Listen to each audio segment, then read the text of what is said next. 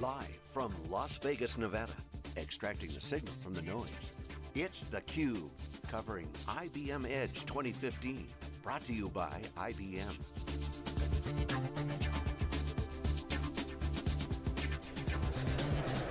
Welcome back to Las Vegas, everybody. This is Dave Vellante and Stu Miniman. We're here live at IBM Edge 2015. This is our fourth Edge. Phil Schamberger is here as the Director of Technical Delivery of Proactive Systems, Proactive Solutions. Phil, welcome back to theCUBE. It's good to see you again. Thank you. So Edge, another Edge. That's right. We spend a lot of time in Las Vegas. We storage folks, don't we? That's right. But it's a good show, good action. It's not just storage this year. It's more diverse, a lot of power, a lot of Z, a little middleware action, some thought leadership. What's your take overall? Well, I'm happy to be here. We sell a lot of the IBM portfolio. We have a Power heritage. It's nice to be able to get both technologies in the same conference. We brought a lot of our folks down here. It has been split before, so it's kind of like it's fun to mingle with others because I cross over to both brands when from a technical perspective in sales. So when did you start picking up Power and working with it was 18 years ago. Yeah, we were doing Power, so it's been a large part of our business over the last big commitment several years. Were you worried there for a while? Like, where's this all going? No, I think it's more. I worry more today than I have ever in the past because there's uncertainty. Yeah, there's uncertainty for Power, and I think that our investment hasn't decreased, but a lot of our clients are looking at greenfield landscapes, x86, cloud, and without having a real solid cloud provider for Power, it kind of slowed the growth in that space. Now you got Power for soft layer. That's right. And open Power, that's got to really excite you. Yeah, the Linux workloads, I feel like getting them on Power, you have to love it and to run it on there, unfortunately. So a lot of it is going on x86. So we hear a lot about transformations and proactive. You do a lot of storage. Yep. Sell a lot of IBM storage, other company storage as well, but really strong partnership with IBM. What's happening in the storage world? A lot of shifts. Flash is coming in. Tape's not dead. Give us your take on. Well, we storage. have. Flash for everything. That's kind of been the message that we brought to our clients.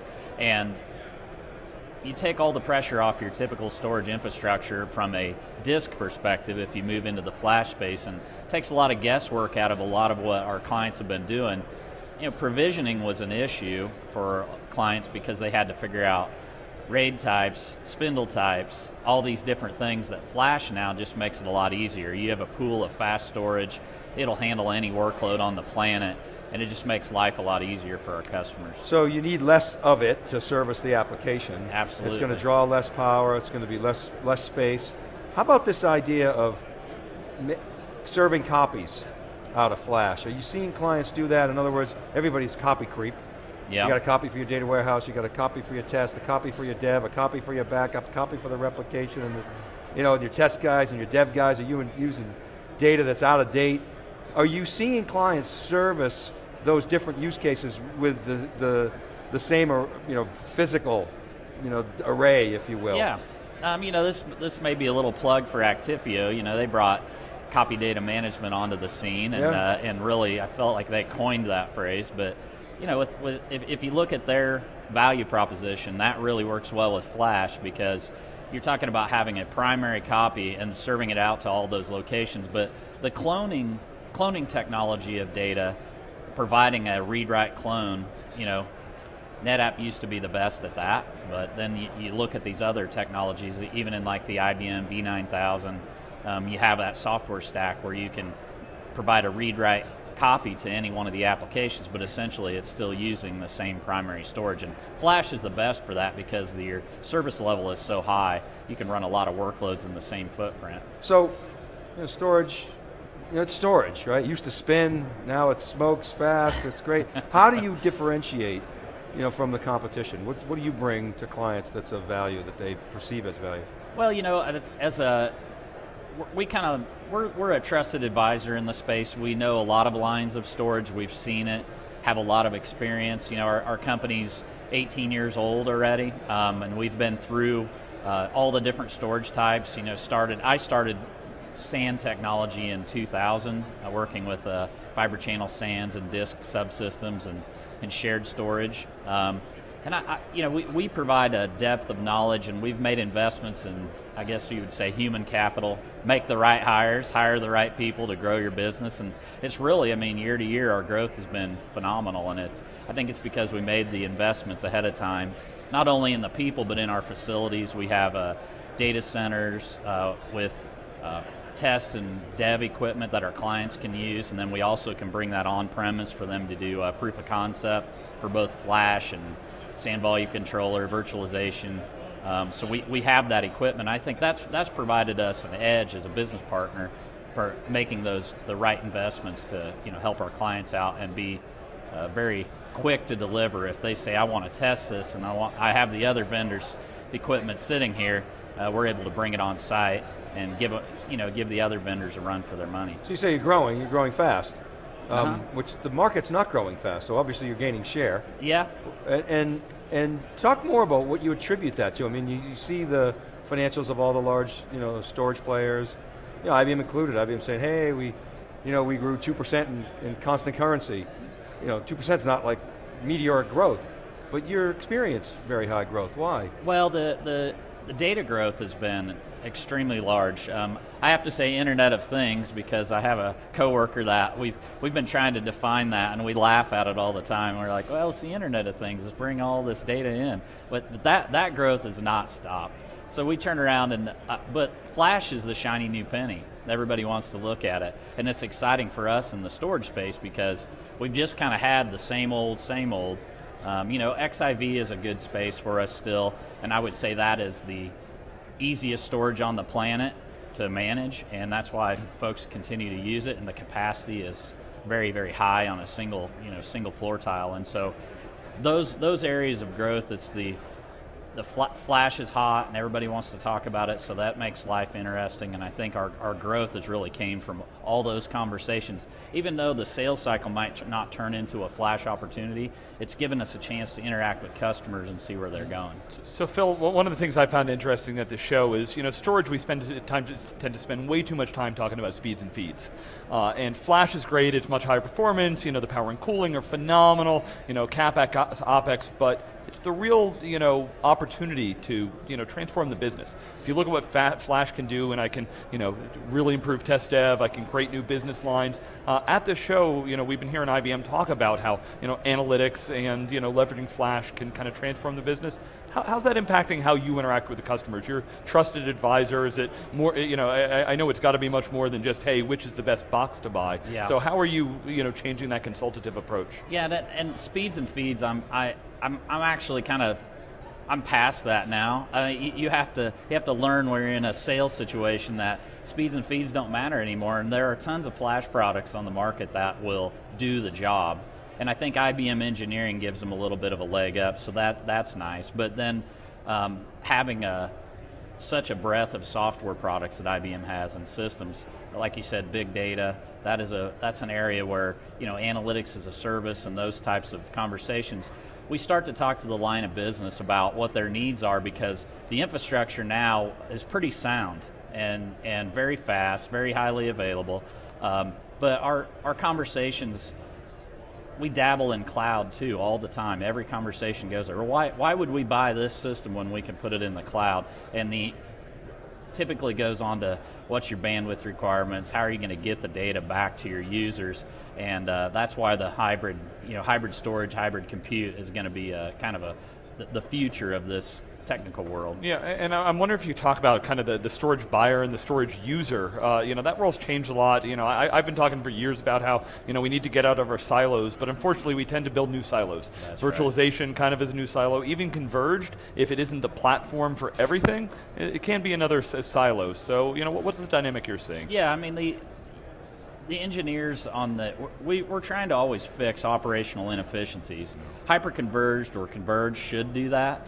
But you have to be an awesome technician to understand all those technologies. You typically have a networking guy and a compute guy and a storage guy, and to bring that all into one human being is very difficult. So those guys are few and far between. But so the data center isn't getting a whole lot more simple. But I do like the hyperconverged model because it takes a few aspects out of that. And unfortunately, it's not a big storage play, which is a big growth area of ours. But we're not standing still. We're innovating. We're pulling in the right resources to grow our converged and hyperconverged environments too. So actually, I kind of like it's not a storage play, because convergence, we found that storage is the stickiest component of convergence, and therefore it tends to be the driver for it. Hyperconvergence is really about changing those operational models, and therefore it's really it's an infrastructure play, not so much a storage play. So yeah, I met with a client yesterday about this same topic. That I was talking, he was saying, well, what about this software-defined data center? What am I supposed to do? What am I trying to understand? I said, well, first of all, you have to define where your issues are and what you're trying to fix.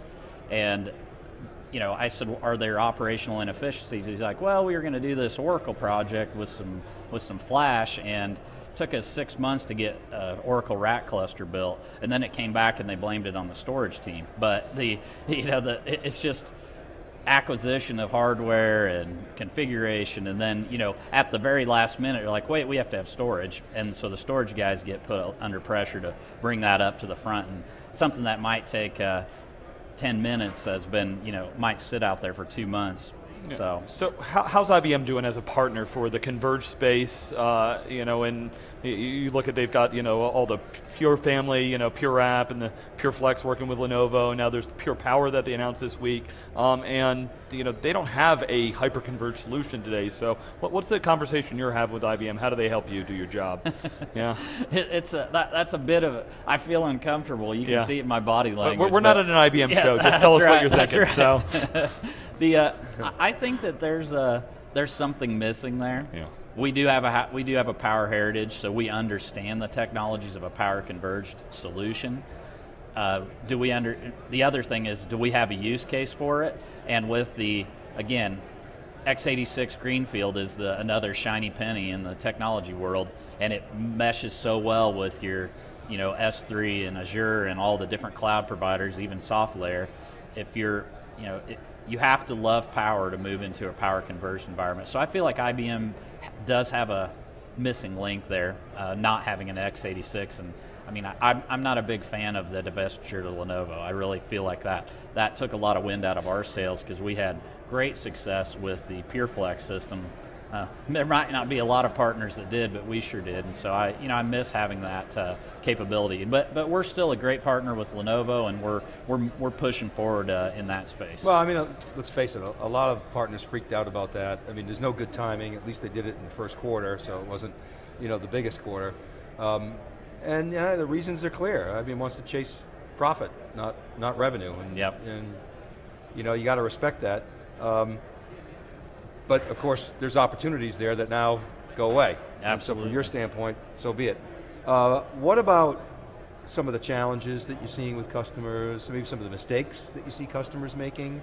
What are some common sort of missteps that you can help advise customers through? Well, it is, a little bit of it is, if they don't attend events like this, and this is a plug for the big event world, but if you don't attend events like this, you're standing still.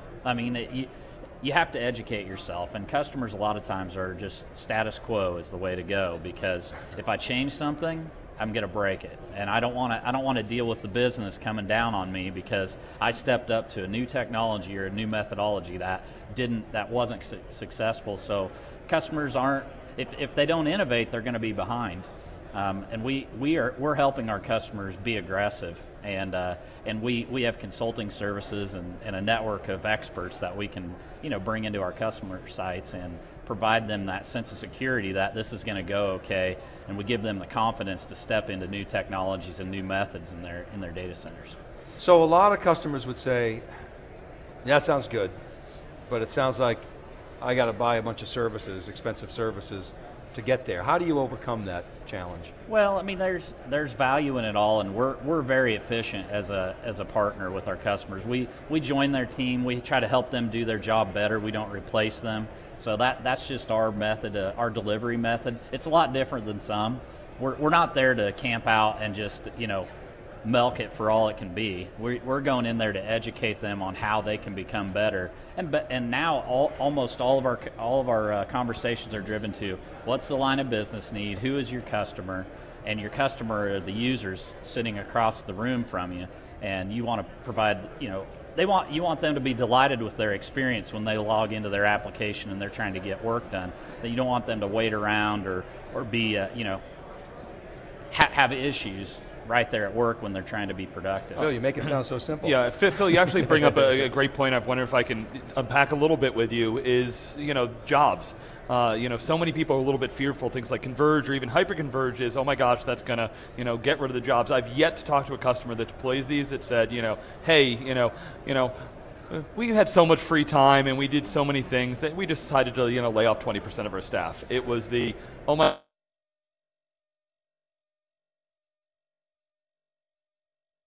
that big security project that's been sitting on my desk for 2 years, that new business app that the business team's been asking for me, or the thing that they were like swiping a credit card and the Amazon bill was getting too much for, we can now handle that and either manage it, do the cloud stuff more, pull it in together. Do you have any customers that are really, jumping on this and, really driving that next opportunity? Well, we try to show in our business case to a client, we'll show that there's operational efficiency. Sometimes it can reduce headcount, and you try to put that in as your cost justification, but realistically, there are people that are sitting there and they're swamped, and they do get a chance then to maybe actually kick back, go to an event, innovate, learn something new, and bring that into the business, to where before, they're just trying to keep, put fires out. And so Hyperconverged or Converged solutions might come in and provide, the bandwidth that they need to kind of get back to real life versus just working nights and weekends to put out fires. Yeah, Dave, you always talk about, the CIO's challenges is, they got to run the business, of course, but how do they grow the business and how do they transform the business? And we want IT to be able to really move up the stack to be able to take care of that. Well, it's one of my pet peeves when you talk about IT economics, is everybody focuses, of course, rightly so, on TCO, but it's very rare that people say, okay, hey, we put in this new infrastructure, we're going to fire people. Yeah. I mean, maybe it does happen sometimes, but really, organizations, and I'd love your thoughts on this, Phil, really need to think through, okay, I'm going to be able to do more with less, but I'm going to free up time. What do I want people to do with that time? You mentioned, some ideas come out, think about, we all know when we go to these events, when we're not doing 60 interviews a day, and we sit back and you listen to some of these thought leaders, you get ideas and you bring those ideas back to your organization. So my question is, how are people handling that ostensibly cost savings, but it's really not cost savings, it's cost avoidance. Yeah. It's freeing up new time. You mentioned stretching your dollar a little bit. Yeah, further. Is there a gain share mentality in IT? I feel like there's not enough of a gain share. Hey, we're going to save money going forward, so let it give us a piece of the savings so that we can go innovate. I feel like a lot of corner office execs are like, great, drop it to the bottom line, more profit, more profit, yeah, more profit. How do you get compensated? If you're a CIO and you cut costs, that might be how you get compensated. Right. So part of that is you're gonna always sell what you get paid for, right? Oh. And and a CIO is gonna sell that to the executives within an organization that, hey, I cut costs, this is how I did it. And sometimes people lose their jobs, but not often. I mean, they're trying to find new ways to get things done within the same organization. And if you're good at your job, you're always going to have a job. That's kind of the way I look at it. But you can't stand still. And this, I attended another conference. This is my third one in Vegas this year. Geez. But anyways, another IBM Interconnect earlier this year. And we were there. I sat in and I watched one of the presenters talking about mobile, and how exciting is that space? I mean, they had some of the coolest things going on, and how companies are coming together to provide, and this is a funny one too, like Bluemix or DevOps and those kinds of things to bring into this mobile space. But I'm finding that most of the C-level executives that I get a chance to sit across from are talking about that space, mobile and security, and not so much compute, even though that's where all my knowledge is and that's where I spend a lot of time.